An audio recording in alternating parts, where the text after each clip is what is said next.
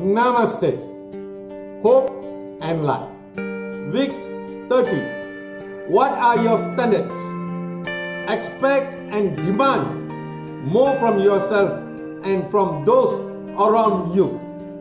If you really want to make change in your life, you have to raise your standards. Have a zero tolerance policy for your mediocrity, procrastination, and behavior that impedes your best performance.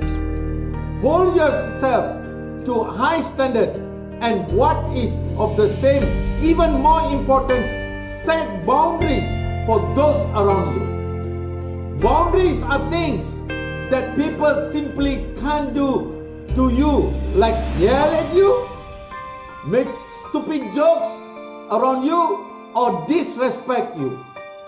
Communicate clearly and make it a habit to address anything that bothers you on the spot. From now onwards, do the things that you no longer accept in your life.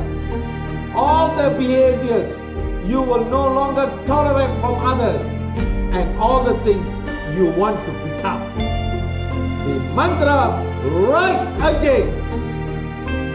Raise